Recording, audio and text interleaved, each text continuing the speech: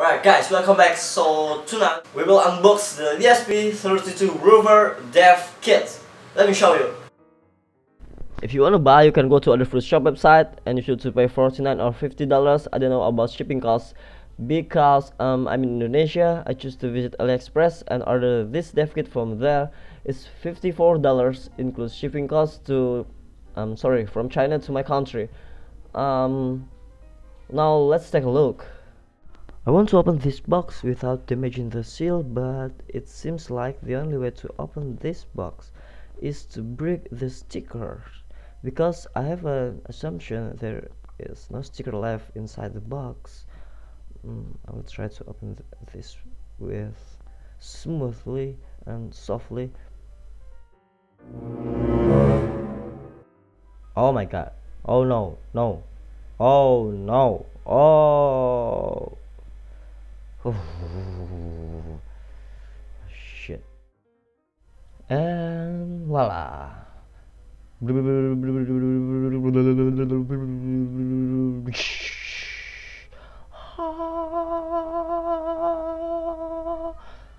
Okay, pink bubble wrap, but nothing special here. There is no sticker, right? Alright, let's open this. Okay, no sticker. Let's open this. Wow, big board. Looks like it can be used in industrial purpose, but we'll try it later. No sticker, right? Come on, expressive system. I'm your big fan. Seriously, this is the biggest board that I ever have. And let's see the feature of this board. It has a lot of GPIO pins, male and female GPIO header. I try to count this. Okay, the jumper too. You can choose the voltage level on your board, and this is the ESP32 chip.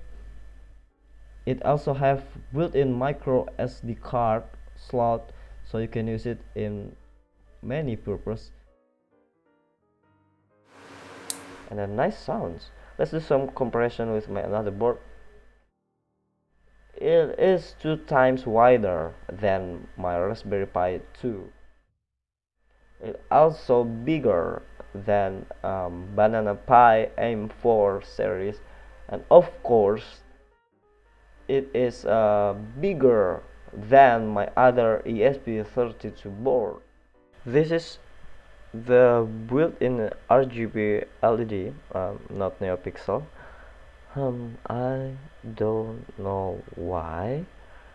And this is a secondary power source. You can use it with a battery jack, only for 5 volts DC, and a cool screen, but I guess it is not touch screen. Alright, let's try to turn on this board.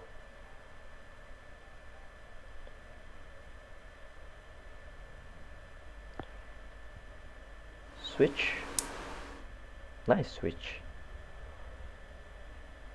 Alright, the power indicator is red light here, and RGB LED is blinking. The screen is also turned on, and now I want to try to program this big guy. I will try to use Arduino IDE first, but there are no ESP Wrover in board selection. It also has 2 ports. I guess I will not use Arduino IDE for programming this board. This 2 port is for JTAG and just usual serial communication. Now I will try to use MicroPython. Okay, it is working charm. Can you see that? I print some word to my LCD screen. And now I will try to use ESP IDF.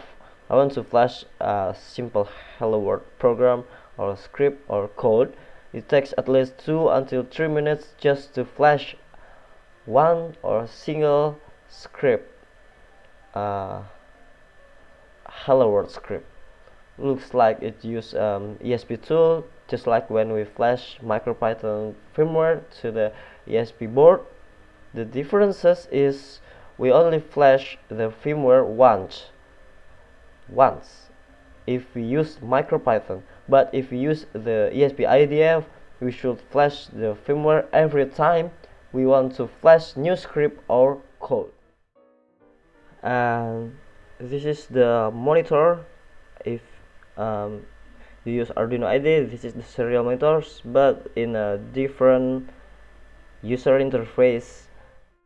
Now let's play something with built-in hardware. Blink. I want to try to flash the Blink script or code to my board.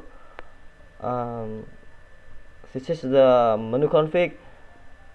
We should to set the serial port to flash or upload our script or firmware to the board, and it's flashing now.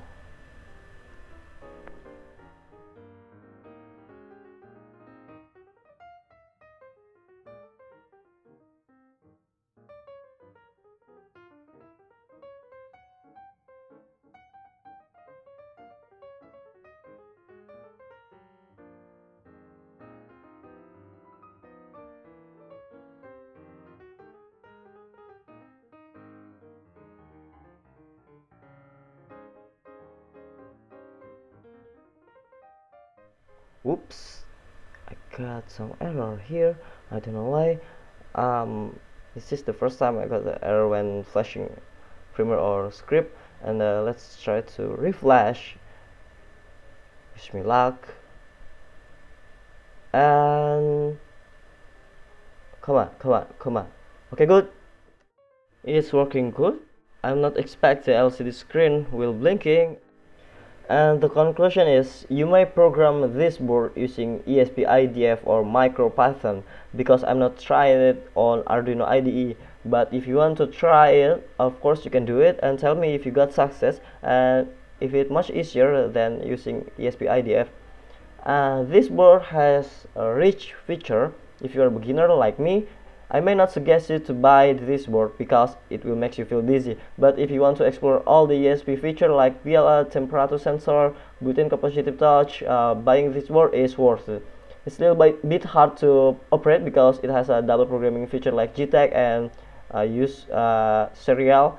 It's hard to program. If you are a beginner who feel comfortable using Arduino language, you may not consider to buy this board because it uses pure C programming language. That's it. See you soon. Don't forget to like and subscribe my channel.